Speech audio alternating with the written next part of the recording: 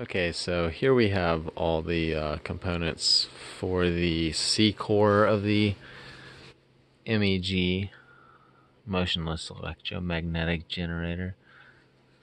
And this is the Amorphorous C-core set of neodymium magnets spanning the span of the C-core.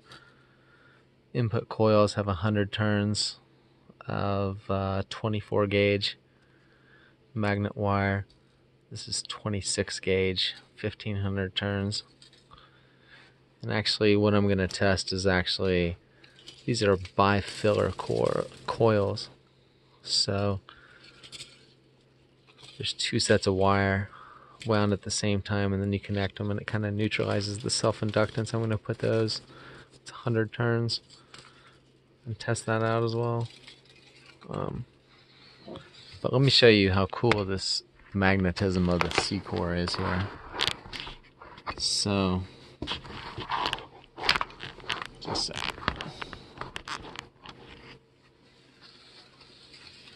So separating the C-core is really quite difficult. Just getting these coils on here is really a chore. So these magnets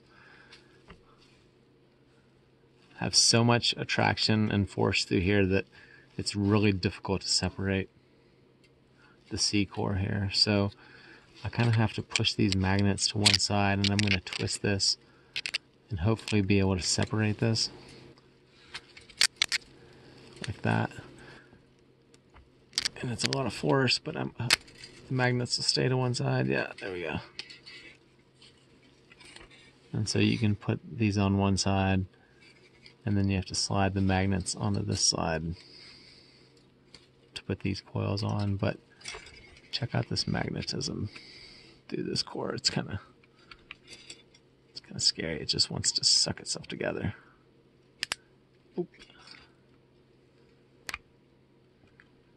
There we go.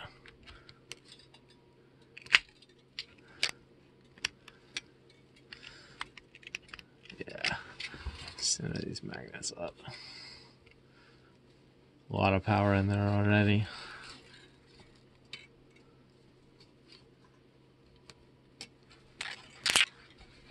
And these are the other guys.